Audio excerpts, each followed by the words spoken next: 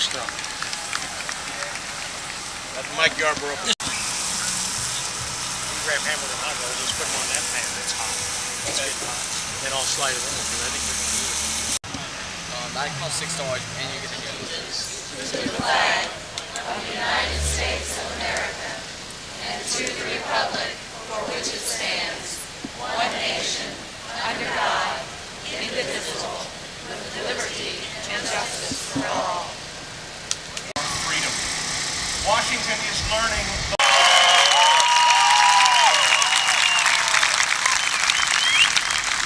This is the claim that America was a United States Marine Corps for 8 years.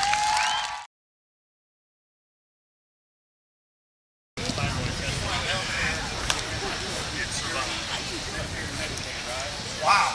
That's how you want it to be ran? This is the day. So, Social Security is going insolvent. Medicare is going insolvent.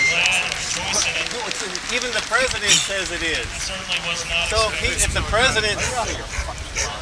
No, excuse me, I'm trying to have a... Conversation? Okay, have a nice conversation. No, seriously. He wants us to run health care like Medicare and Medicaid. And the military. And Social Security. The government runs the military. What's the only successful thing that this country probably does right now is the military. Well, then it can run something else successfully. And you can't run the military like you do everything else.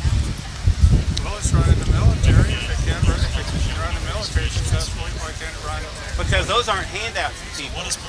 That's to protect our freedom.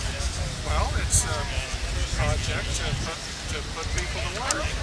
No, it's not a project to put people to work. You think the military is a project to put people to work? It's what got America out of the Depression. No, the war's what The war spending got America out of the Depression. That's not a government run. I mean, I don't understand your. The government runs the military, and the military. And how many billions of dollars do we spend on the military? It's $1 billion a day, a $2 trillion war in Iraq, a $1 trillion war. So you probably don't think we should have been over there either. Okay, so you just think that we should just let them keep bombing us, right? I'm saying Iraq didn't have anything to do with the attack on the World Trade Center. So the camps, the terrorist camps where they were training them, had nothing to do with the World Trade Center bombing. You can't let everyone have a gun. Let me ask you a question. World War II. What did Hitler do first? In 1934. Know your history, buddy, before you start preaching it.